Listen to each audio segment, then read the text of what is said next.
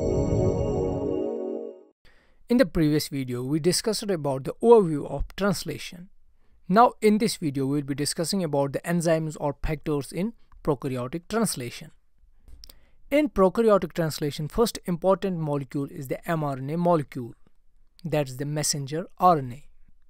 This messenger RNA provides the codons for amino acids to be incorporated into the chain.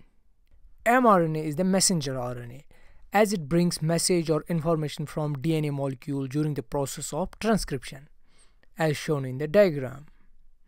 Then this information, which is present now with mRNA molecule, is transported into the protein during the process of translation, as shown in the diagram, where codons code for specific amino acids which later on form the proteins.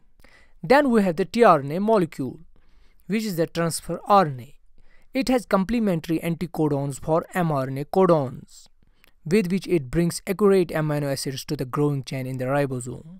Another important thing to consider in prokaryotes is the first amino acid, which is the N-formylmethionine, that's FMET.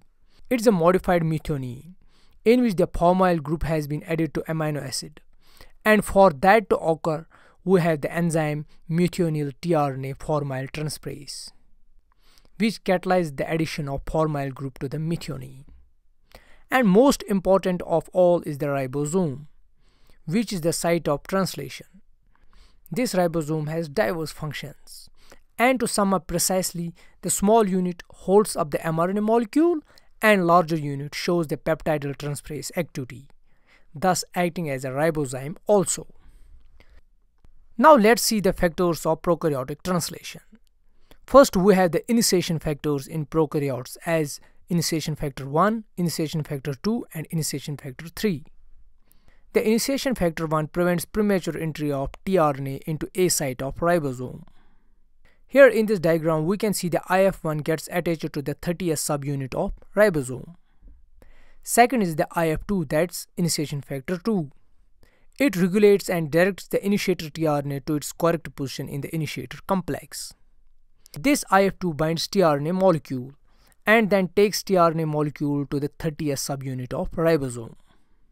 Third is the initiation factor 3, which functions to prevent the premature association of ribosomal units, and it also functions as a fidelity factor for AUG codon recognition. Now let's get to the elongation factors. The prokaryotes have 4 elongation factors for translation: EFTU, EFTS, EFG, and EFP. The EFTU is the elongation factor thermo-unstable. This factor mediates the entry of amino acyl tRNA into the free site of ribosome. Whereas EFTS, which is the thermostable elongation factor, it serves as the guanine nucleotide exchange factor for EFTU. Then we have the EFG factor. This elongation factor catalyzes the translocation of tRNA and mRNA down the ribosome. That's why it is also known by the name of translocase. This EFG factor has another important function at the end of translation. It aids in the ribosomal disassembly after translation termination. And finally, we have the EFP, which is required for peptide bond formation between amino acids. Furthermore, in the translation process of prokaryotes, we have the release factors. These release factors allows for the termination of translation by recognizing the termination codons or stop codons in the mRNA sequence. There are 2 classes of release factors, class 1 and class 2. The class 1 consists of RF1 and RF2, whereas class 1 consists of only release factor 3. The release factor 1 recognizes 2 stop codons, UAA and UAG. The release factor 2 also recognizes 2 stop codons, the UAA and UGA. And from class 2 we have the release factor 3 only, which is a GT-PACE protein that enhances activity of class 1 release factors. So this concludes the components of prokaryotic translation. But we also need some factors after the translation has been terminated. We need to dissociate 2 subunits of ribosomes. And for that we need some factors, like we need ribosomal recycling factor RRF, and also we need elongation factor G. Both these proteins mediates the dissociation of ribosomal subunits after translation has been terminated.